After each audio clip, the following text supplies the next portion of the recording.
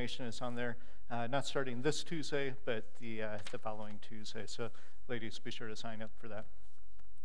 So over the last couple months or so, knowing that New Year's Eve was falling on a Sunday, and Tony and I, we try to kind of lay out a schedule in advance, at least about a month or so in advance, just kind of so we know where we're headed, and so we can be mindful and be praying about that. But we're looking at this particular Sunday, knowing that probably be maybe a smaller crowd than we normally have, and that things will be a little bit different. Not wanting to start one new series quite yet. Want to give everybody a chance to get settled in New Year before we do that, but also wanting to make sure that today was a meaningful Sunday for those of us that were gathering here for worship. And I've had this idea for a couple months now to look at a psalm on this Sunday. And at that point in time, I had no idea what that looked like, but I just kind of felt like we needed to just slow down and read a psalm together, talk about that particular psalm, and reflect on God's goodness. And so we've been talking about this past couple weeks, and still coming back to this idea, at least for me, coming back to this idea. And so we're looking at Psalm 85 today. If you guys have your Bibles, you can open up to Psalm 85. And Tony and I are doing something kind of different today. We're actually sharing the message time today. We each promise we'll only have 12 minutes of material. Yeah, I know. I've already done like 6 minutes of intro. So we've got plenty of time. Don't worry about that. But I just wanted to give you guys a heads up. So I'm looking at the first half of Psalm 85. Tony's going to look at the second half. And the psalm is really kind of interesting, in even just the way it's set up, and I think it's really relevant for today. There's a whole lot of scripture we could look at on a day like today, ending one thing and walking into new life in the next year or something of that nature. But the psalm really kind of sums up so much. The first few verses are basically looking back. The next few verses are looking at the present, and then the second half, which Tony gets to share about, is really looking ahead. So here's the thing, just kind of thinking again about Tony and I sharing. We definitely have different styles. You guys know that. We have different styles of sharing, but we have different approaches to looking at Scripture. And I think that's one of the things that's so beneficial for me, is being able to draw on other folks as we look at things. So we're not looking at things one way all the time. But I did want to highlight a few verses that talk about one Spirit. We have different styles. Even different churches have different worship styles. Music's a little bit different. The service feels a little bit different. Whatever it is, but just a few verses to remind us that there's one God. 1 Corinthians 12:13. But we have all been baptized into one body by one Spirit, and we all share the same Spirit. What a powerful reminder of who God is, really, and what He has created His church to be. Individually, collectively, all of us, we are baptized into one body by one Spirit, and we share the same Spirit. Ephesians 4:4, for there is one body and one Spirit, just as you've been called to one glorious hope for the future. That's a whole lot of ones, right? But we're talking about one thing here. One body, one Spirit, one glorious hope for the future. In 1 Timothy 2:5, for there's one God and one mediator, that's Christ, who can reconcile God and humanity, the man Christ Jesus. And that's what we just got done celebrating last week, talking about Christmas, the advent, the coming of the Messiah, and we look forward to His return. But how good is it that there's one God? We don't have to please a whole bunch of different gods and wonder what they all want. They compete for interest in different ways. No, there's one God, and there's one mediator, and that is Christ Jesus. And let's keep that in mind this morning as we move forward. So again, I said we'd be looking at Psalm 85, and let's just read the first half of this, and then I've got a few thoughts that I want to share with you guys. So looking at verse 1, I'm reading a New Living Translation this morning, and it'll be up on the screen behind me. Also, it's on the phone, on the app, the YouVersion Bible app. You can pull it up there too. So it says, Lord, you poured out blessings on your land. You restored the fortunes of Israel. You forgave the guilt of your people. Yes, you covered all their sins. You held back your fury and kept back your blazing anger. Now restore us again, O God of our salvation. Put aside your anger against us once more. Will you be angry with us always? Will you prolong your wrath to all generations? Won't you revive us again so your people can rejoice in you? Show us your unfailing love, O Lord, and grant us your salvation. What a powerful prayer. So let's break this down. Let's look at the first few verses here. I just want to ask this question as we're doing that. Looking back at this last year, what do you see? Looking back at this last year, what do you see? You know, for me, it's really interesting sitting up here this morning playing guitar and being able to look out, knowing that I was going to ask this question and being able to see the faces, everybody's faces this morning. And knowing that for some of you guys, there's been incredible struggles and trials and tribulations over this past year. And for some of you guys, you've had just an incredible year with success and joy and peace in the Lord. And some of you guys have had this huge mix of both of these things together, as odd as that is. I'm not one to get super emotional. Those of you guys who know me know that. I'm a pretty steady kind of guy.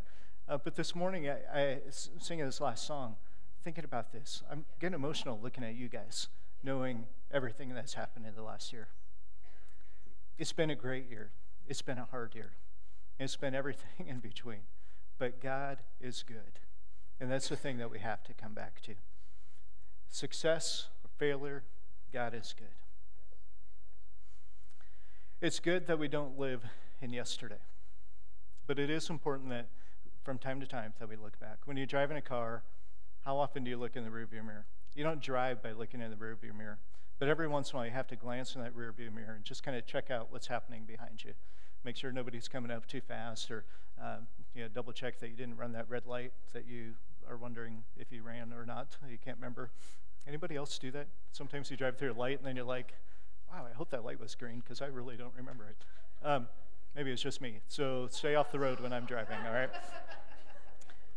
But it's important to occasionally check that rearview mirror. You don't drive, you don't keep going forward by studying the rearview mirror. I mean, you can do that for a little ways, but you're not going to get very far. You're going to run into something. You're going to run off the road.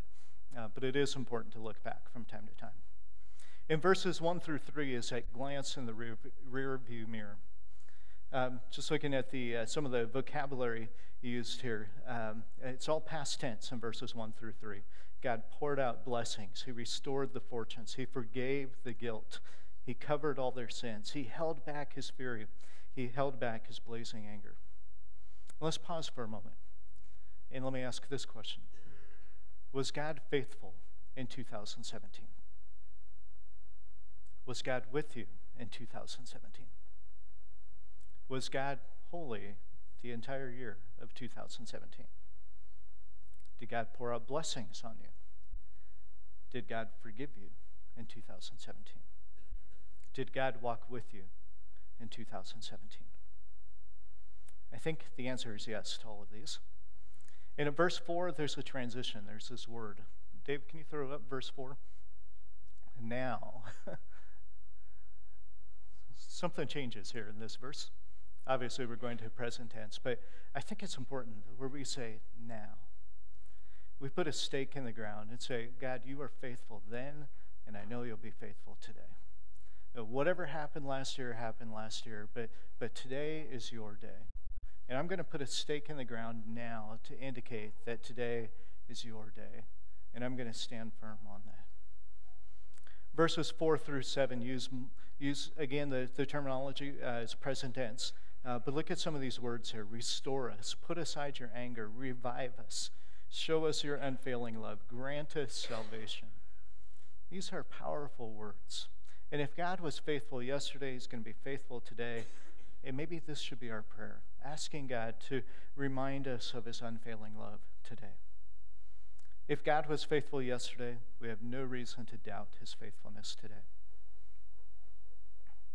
May this example of prayer remind us that God was living and active then, but he's also living and active today. May we remember that God cares about you, about me today, that his salvation was for yesterday, but also for today and tomorrow. And a couple more thoughts. Got a couple of myths about yesterday. Sometimes we live in this myth that yesterday controls today. That today is what it is because yesterday was so good or so bad or whatever. That yesterday controls today. But I'm not sure that that's the case exactly. Certainly, there are consequences from yesterday that catch up with us today. There's certainly, if you jump out of an airplane, you're still going to hit the ground, right?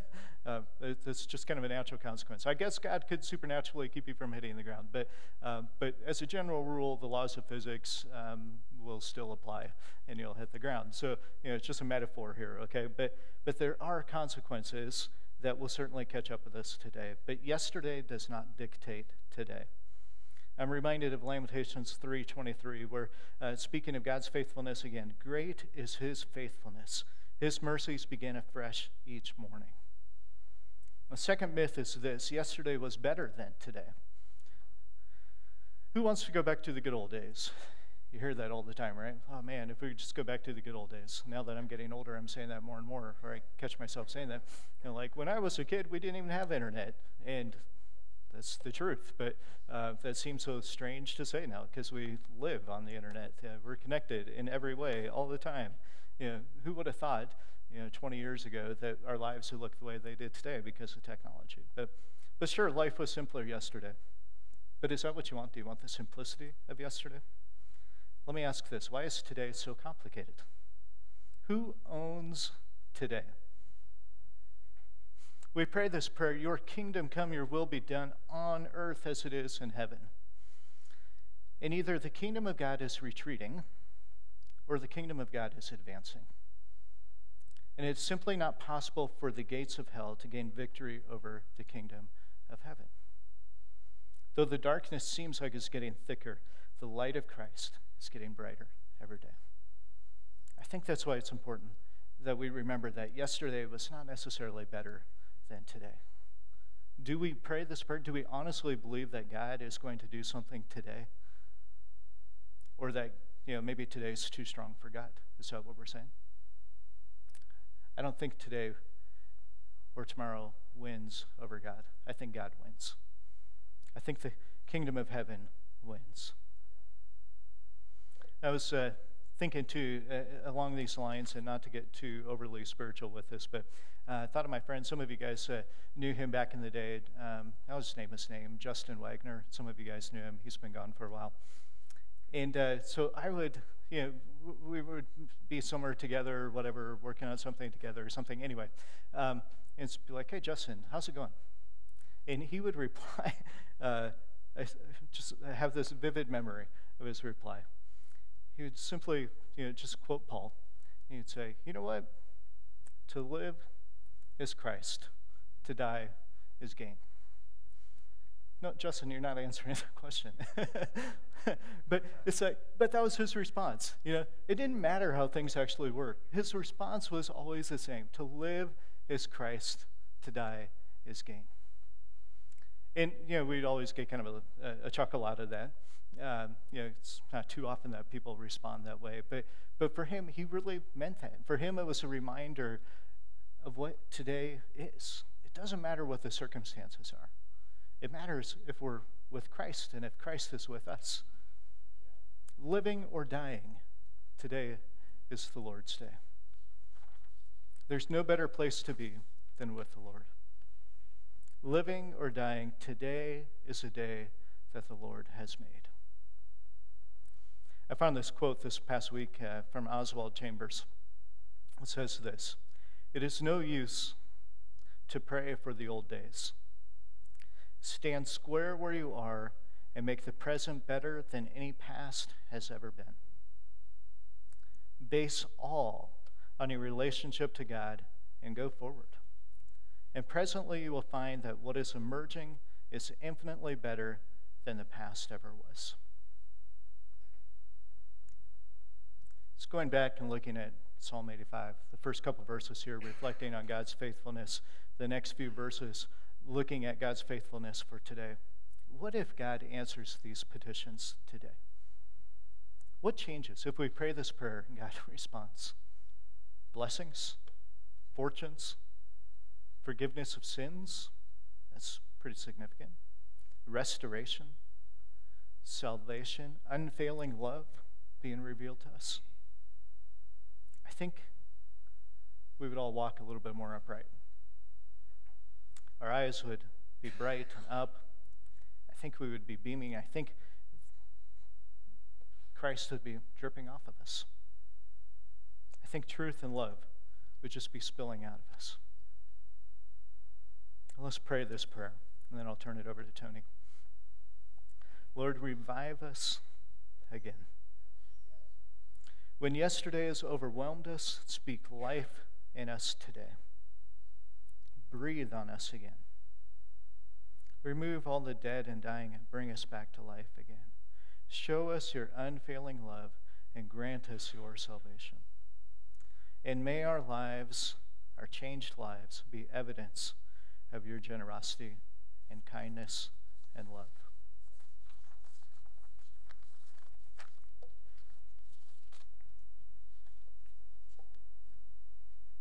We didn't tag. We didn't tag. Okay, all right. You got to tag in, right? Should we set up some ropes or something here? Jump. No, because I want to be able to get out quickly. So Cody got 2 parts. I get 1 part, all right? So the first part, we broke that down, thinking backwards of God's graciousness and his goodness in these first 3 verses. The next were the petitions that he just referred to, that we need to pray, restore us, revive us. You know, reviving means something was alive in the first place, right? You know, you can't revive something that was never alive, right? If it's a rock, you can't revive it. Something that was already alive can be revived. And so that call to God to say, bring us back around. So now we have this prayer of the patriot for the afflicted country. And when we look around, we're afflicted. It doesn't mean we're losing. It means we're afflicted, but we need that reviving of God. So all that he read there in those first few verses. So I'm going to pick up at verse 8. I'm going to pick up at verse 8 and just unpack just a little bit here. This is verse 8 is God's answer through the high priest. That's what this is. So you got looking back, you got, okay, here's where we are, and now let's ask God. Let's not do it on our own. Let's ask God. And now we've got verses 8 through 13 that say this is the answer that God wants to bring. And he brings it through his high priest. So if you read this with me, do I have to do American Standard? Is that what I have? That's where our styles are different. New King James or NASB? Let's do NASB. I like the New King James. I like the New Living Translation. And if you can read whatever translation you want, but listen for what God has to say to you. And so the prayer's prayed. Grant us your salvation is the final words of the prayer. And now there's the answer. Verse 8. I will hear what God the Lord will say, for he will speak peace to his people, to his godly ones, but let them not turn back to folly. That's the first part God speaks there. See, when we believe God hears us, then the next logical thing would be is that we would be eager if we believe that God hears us, that we believe that we want to hear from him, that we want to hear from him, that we're eager to hear him. I mean, he's the only one that can speak, and he can speak peace. He can speak wholeness. We talked about it last week, the Prince of Peace. He brings wholeness. How many of you have had some shattered stuff this year? You can raise your hand or not. Things have been shattered. Maybe your heart's been broken. Maybe your dreams have been shattered. And that word peace, shalom, one of the things, it speaks of a wholeness, of a stone that's unbroken. And so God takes and speaks peace to us when we want to hear what he has to say. The problem is, do I want to hear what he has to say? Because the response here is, I will hear what the Lord says. He wants to speak wholeness to us. Sometimes we've become so identified with our brokenness that it's easier just to stay in the familiar. Do I really want to hear what God has to say? And it says he'll speak that to his godly ones. In some translations it says his saints, those he's made righteous by his own blood. And then, but let them not turn back to folly. It's God's heart that we not turn back to stuff that has brought the brokenness in the first place. I know it's going to happen. I mean, we can always say I'm not perfect. We don't live in a perfect world. That's true. But it's God's heart to pour out grace on us, not just to cover up what has happened in the past, but to power us up for where we're headed in the future. So he's speaking to us. The first question is, do we want to petition him and ask for these things? Restore us, revive us. Take back your anger. Sometimes we're not even aware that he's a holy God. We'll talk about that in just a minute. So let me just move on from there. He speaks. He's the one who speaks and it's done. Remember, this is the same God spoke and things happened. Let there be light, and there was light. This is the God we're talking about, just to be sure. And that's why there was this reminder early on in this. So, and not returning to the folly of sin.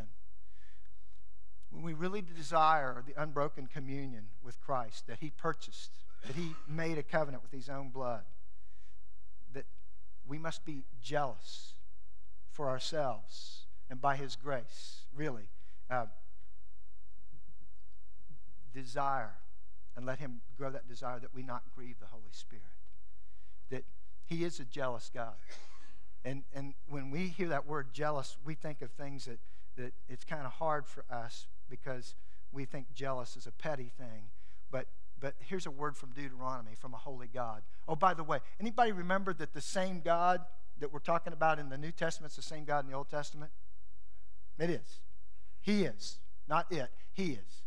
And he says then, and he says now, but now we have grace. We're under grace, right? So this should be better. He's with us and in us. So watch yourselves, that you do not forget the covenant of the Lord your God, which he made with you. He made with you.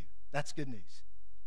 And make for yourselves don't do this. Don't make for yourselves a graven image in the form of anything against which the Lord your God has commanded you.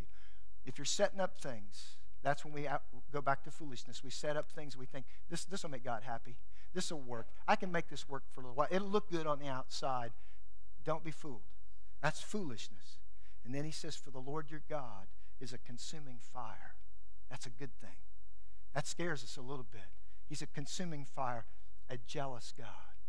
It's a love that's fiery. It's the love that kicks down the doors and flattens out the mountains and all those things we were singing a minute ago. But he loves us so much. It's not petty jealousy. This is a fiery, consuming thing that he wants to bring a purity to our hearts with. So he wants to speak peace. The next verse, verse 9. Surely his salvation is near those who fear him, that glory may dwell in our land. Those who fear. See, faith knows that a saving God is always near. I mean, our faith says, I know he's near. But it says here, salvation, Jesus himself is near to those who fear him. Let me ask you a question. Do you think the King of Kings and the Lord of Lords comes into a place where he's not given due honor and respect? I think we fooled ourselves into thinking that. He'll just kind of do whatever. You know, he's my buddy. He's still King of Kings and Lord of Lords, and he does love you, by the way. He is a good, good Father. But it doesn't change. We're going to see this in these verses in just a minute, too. This is the God of the universe who speaks and it happens. And we want that to happen for us. But do we revere him? Do we give him that place of respect in our hearts? Or if we treated him like a buddy for so long, well, you know, we'll just go on down the road. You won't mind that I ran that red light. That's what we tell our friends, right? Cody tells his friends. That was just a red light, no big deal. Or like when I was driving the van this morning with Sean, he let me drive it back. We kind of went around a corner a little bit, you know. It's like, and the girls in the back went, hey, that's pretty cool. But it's safe, Nick. It's all good. It's all good. Tone it down. Give honor, give respect. Not just to the road, not just to the ice, but to the King of Kings and the Lord of Lords. Let's give him that place of honor in our lives because he's near. And why do we do that? Because we want his glory. We want the weightiness of his glory. We read those passages in the Old Testament. It says, then this glory fell, and the priests couldn't even stand in the house to minister. If you want that, then treat him with respect. Because glory comes when we treat God like he's God, not just some lifeguard. Hey, can you come help me for a minute? Salvation is near to those who fear him. Respect, honor, and then his glory comes. The question this morning in our petitions is, do we really want his glory? Do we want to walk in that, or we just want copacetic, get along, go along to get along? Or do we want to see change in the next year? Do you want to see victory in this next year? It's all right here in these passages. Just another place in Psalms, real quick, and I'll go on to verse 10. Okay, I got to hurry. Psalm 89, you don't have it. Don't worry about it. 89, 6 and 7, make a note. It says, "For who in the heavens can be compared to the Lord?" Remember, he's high above. "Who among the sons of the mighty can be likened to the Lord?" Nobody in the heavenly hosts. "God is greatly to be feared in the assembly of the saints among us." He's to be respected and honored and to be held in reverence by all those around him. So the question is, do you want to hang around him or not? Do you want him to hang around with you or not? Then we need to treat him with respect and honor. Salvation is near. He comes to those who call out for him. But oh, let us be people that desire his glory. Okay, I've spent enough time there. Verse 10. Loving kindness or mercy, depending on the translation you have. That's why I was reading the New King James a little bit ago. It says, mercy and truth have met together. My own translation says, mercy and truth have embraced. It's that idea that Jesus came full of grace and truth, not one or the other. This is good news, friends. This is Old Testament. Speaking ahead, this is the character of God. Mercy and truth have met together. That's good news for us. The Lord who's severe in his justice. How many of you ever sinned and you've had to deal with the consequences of your sin? Everybody in the room's hand should go up right now. All have sinned and fallen short of the glory of God. Maybe you've been really nice and religious, but truthfully, we have dishonored God at points in our life, and sometimes very blatantly. Here's the good news. Just as he is just and he's righteous. How many of you like social justice? That's the new term among people. Social justice. We want things to be right. Do you? We also need to be merciful in that rightness. And God has that perfectly. It says mercy and truth have embraced, met together, come together. That's good news for us. So even if there's been a severe justice that's come, or a consequence to sin that's come, but in his pity, he sends peace to bind up those broken pieces like I talked about earlier. That wound, to restore wholeness to us. That's the good news. He is the Prince of Peace. And he's willing, and he wants to make us willing.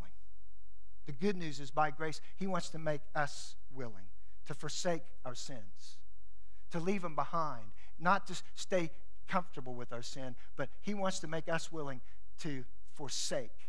That's a word you don't hear very often. I'm going to forsake that. That means I'm going after something else. That's a jealous love. He's jealous for us, and he wants us to be that way for him, to love him above all other things, to forsake, and to follow after righteousness, and to find peace, and see his glory fall. And then truth, the rest of that there, righteousness and peace have kissed each other. What's the word kissed? Anybody remember from a few months ago? What's that another word? What's the word that we use for kissed? Turn toward the kiss. Proskuneo. You weren't here. Worship. Worship.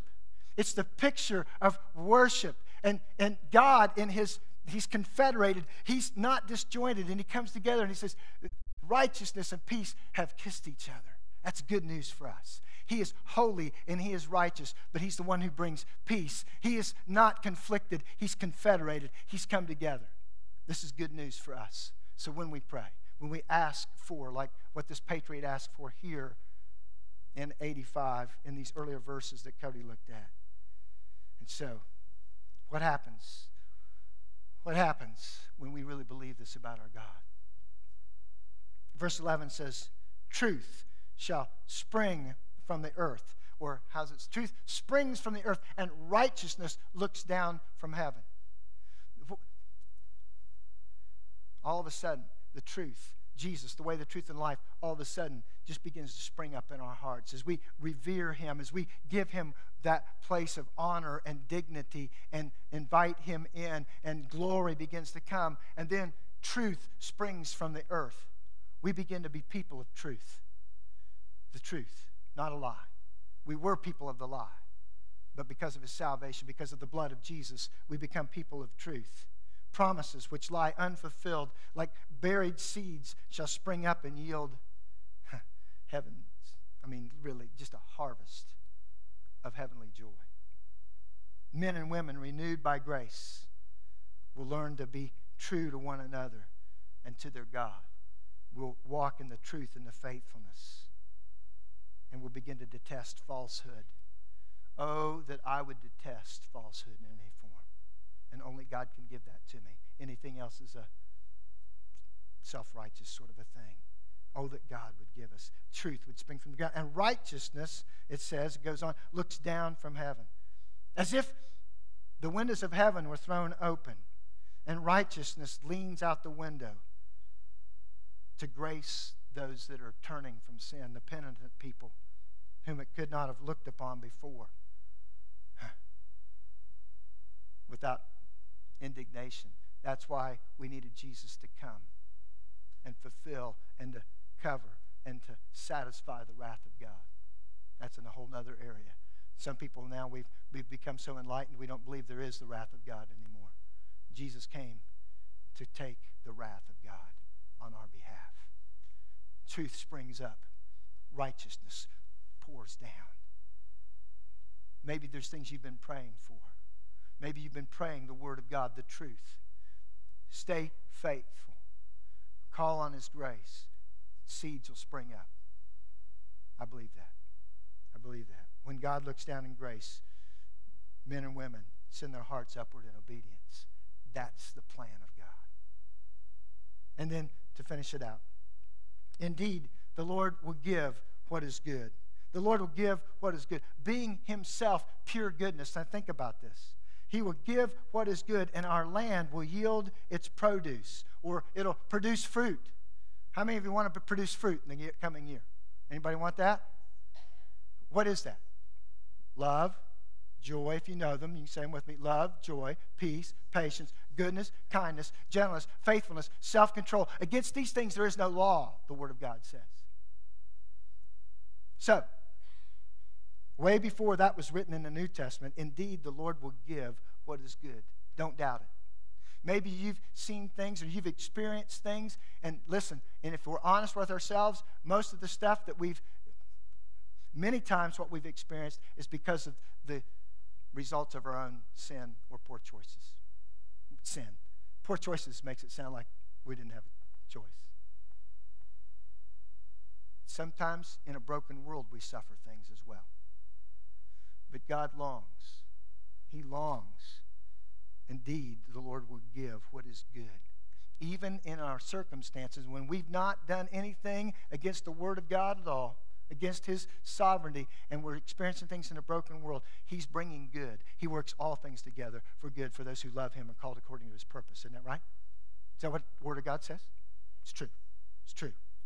And we will produce fruit. Seeds, remember that idea. Seeds will spring up.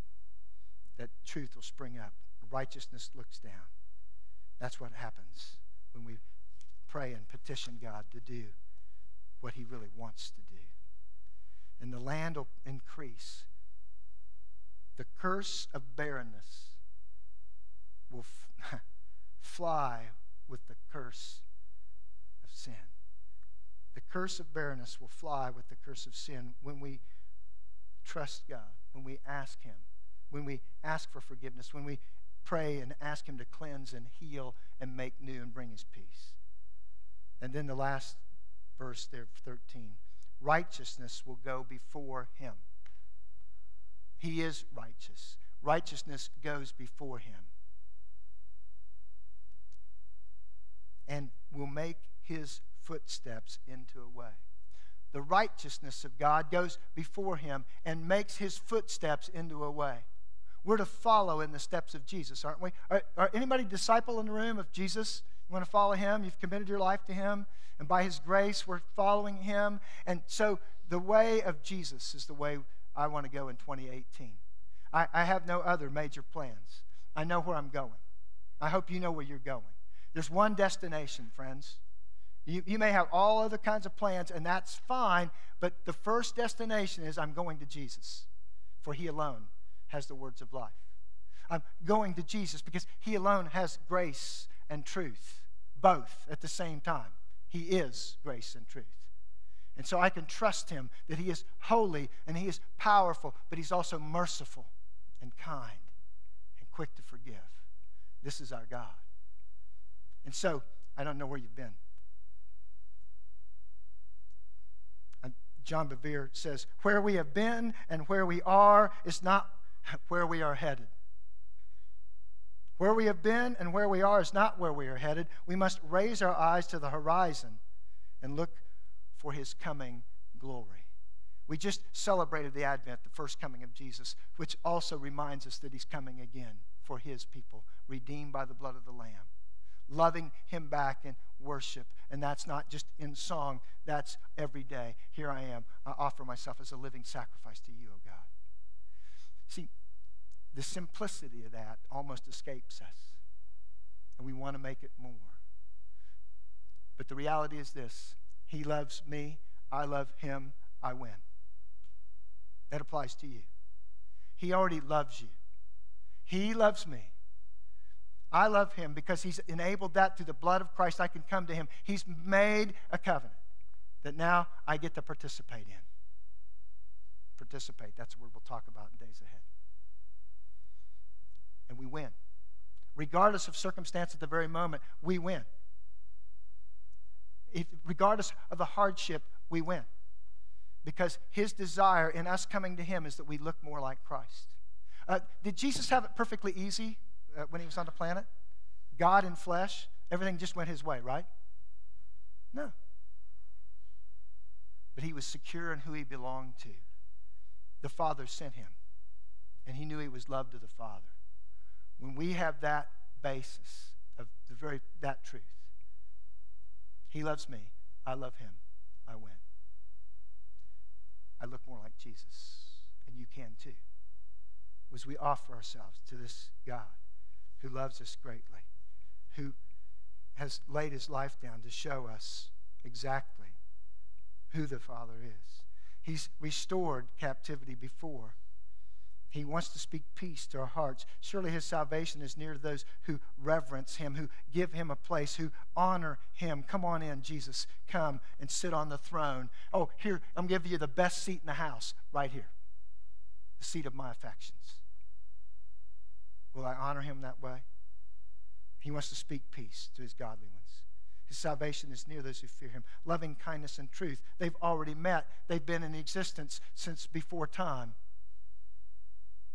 Righteousness and peace have kissed. Truth springs from the earth. Whatever you've been praying in the word of truth, it wants to spring forth. He wants to bring it about in his timing. And righteousness looks down from heaven. And indeed, the Lord will give what is good. And our land will yield produce. The land that's been purchased by the blood of Christ. And righteousness will go before him. Righteousness will go before him and make his steps in the way. A little poem. Freed from the curse. Worship team, are you around? Come on back up here. Freed from the curse, the grateful garden gives its fruit in goodly revenue. Nor frost, nor blight, nor mildew fall, nor cankerworm, nor caterpillar. We're not familiar with it. We're not farmers if you're not familiar with it. Mar one ripening hope. The clouds drop fatness, richness, goodness, and the very elements are subject to the prayerful will of those whose pleasure is in unison. Whose pleasure is in unison with God. How do I know the will of God? Seek him. Know him. His word is true. His spirit illuminates those who are following, who've become part of the family, sons and daughters of the living God because of the work of Christ Jesus. The good news, Jesus came, lived among us, tempted in every way just like us, yet without sin. Went to the cross, not because he was guilty, but because he paid the price and satisfied the wrath of the Father, the wrath of God on our behalf. And he extends it to us. died on that cross, rose again in power on the third day, and even now sits at the right hand of the Father interceding for us. That gives me hope for a new year. There's stuff in front of me that looks challenging. Anybody have challenging stuff in front of you? Okay. Here's the good news. Our first stop, our only stop, the only place we keep going, our destination is Jesus. He is our habitation. He is our destination, and He wants to speak peace to our hearts. When we will walk in that, fruit is going to be produced. Christ-likeness is the fruit. It's not being regarded in some manner among men. It's not having all the goodies that I ever wanted in life. It's possessing what God already possesses. The character and nature of Christ, available to us by the Holy Spirit. I want you to stand with me.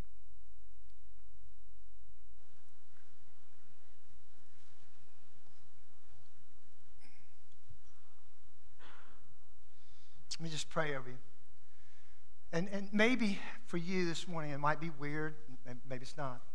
Would you just turn your palms upward to the Lord? Maybe it's just in gratefulness for this last year. 2017 was great, and you see it, and you know it, and you're just giving thanks. But maybe the upward palms are just to receive the grace, the empowerment, the truth, and the mercy of Christ for the coming year, for what He has for you. Thank you, Lord, that You make all things new.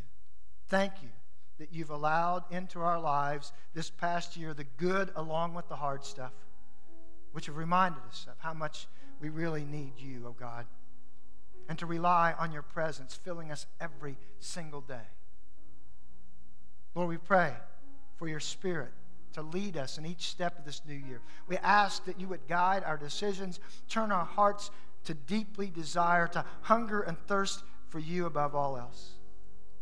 Lord, we ask that You'll open doors that will need to be opened and close ones needing to be shut tight, that we won't return to any folly. Oh God, we ask that You would help us to just release our grip on things which You've said no, not yet, or wait. We ask for help to pursue You first, that You are our destination. Lord, that You're our habitation. We want to live in Christ. We ask for Your wisdom, for Your strength, Your power to be constantly present with us. And we pray that You would make us strong and courageous for the road ahead. Give us ability beyond what we feel able to, what would bring You glory. Let Your glory fall. Pray that You'd keep us far from the snares and the traps of temptations. Lord, that You would whisper in our ear when we need to run from something. And Lord, You'd shout at our heart when we need to stand our ground, because that's where You have us, and we're doing it in truth and righteousness. Lord, may we always be merciful. Lord, protect our friends and our families. Lead us and guide us to You and You alone.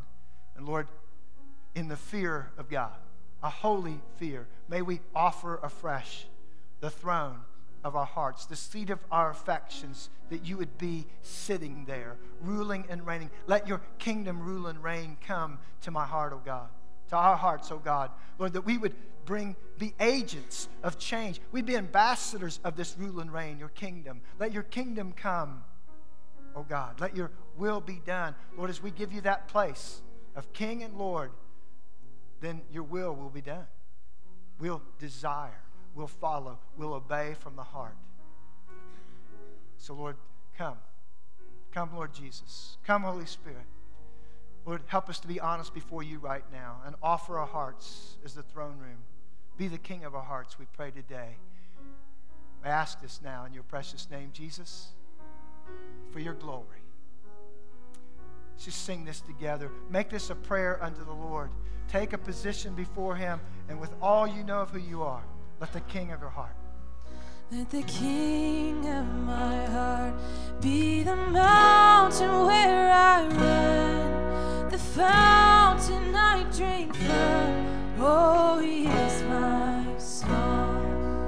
And let the King of my heart be the shadow where I hide, the ransom for my life. Oh, He is my song, and You are good. You're good. Oh,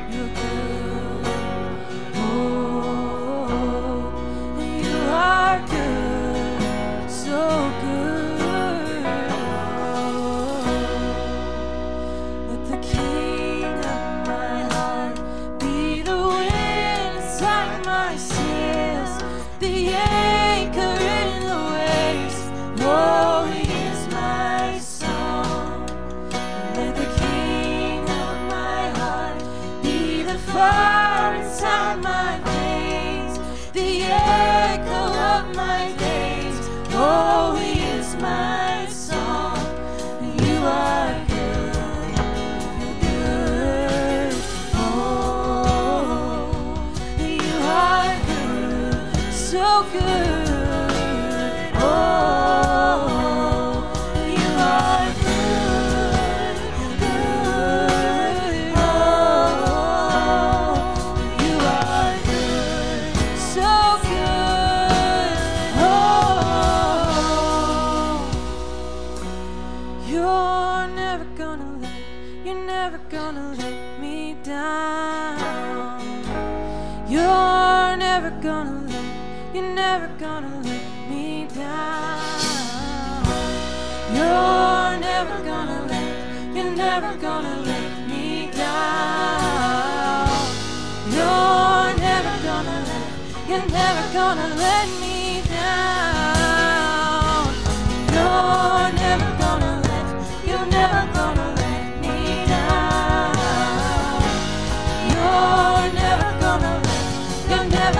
let me down. You're never gonna let me down.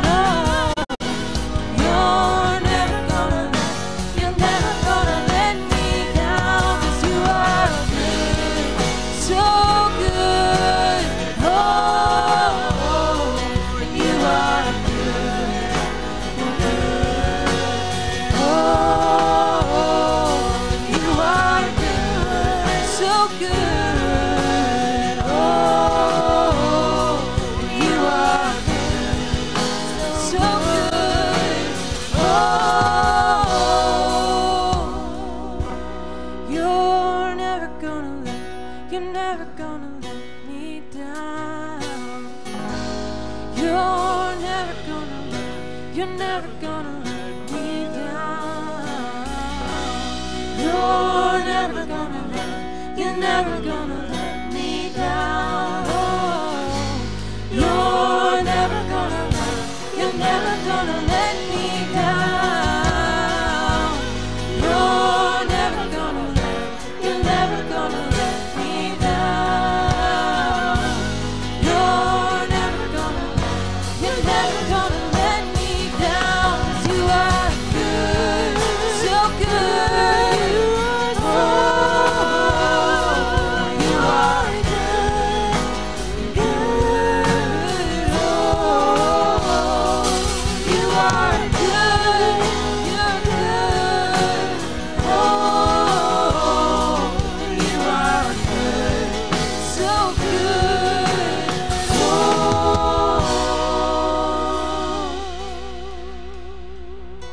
and you are good, you're good.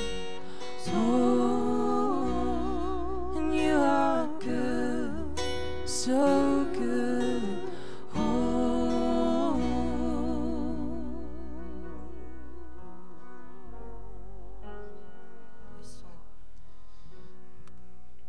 He has showed favor before, He will show it again. He's forgiven iniquity, and He will forgive even now. He's covered all of our sin by His very blood, not because of our sacrifices, because He is the sacrifice. We worship Him because of His great mercy, not so that we get something. We go to Him so that we will see Him in all of His glory. We'll adore Him, we'll love Him and worship Him, and what we behold, we become like. It can happen conversely. What we behold, we become like. What will we put in front of us? What will sit? Who will sit on the throne of our heart in 2018 as individuals and as a people? There are mighty things that God wants to do. Rend the heavens and come down in incredible ways. Will we be vessels, available, willing, desirous, jealous for Him, not for all the other stuff that we've gone after in the past? Jesus makes it clear that to follow Him, we must first count the cost. And let me just tell you the news right here today. The price is nothing short of our lives. Nothing short of our lives. That may seem too hard, but He's worthy. He's holy. We sing the songs. Do we believe it? That His glory would be seen in the earth today. That the good news would be known, not only proclaimed, but lived. And now may the God of peace, the one who brought up the great shepherd from the dead. May him, by his very blood, may he lead you and guide you and equip you for every good work, for his purpose and for his glory. And those who want that just might say amen. Amen. Lord bless you. Happy New Year. Those for the bold and the beautiful, we'll see you tonight at 7 o'clock. We're going to pray in the new year.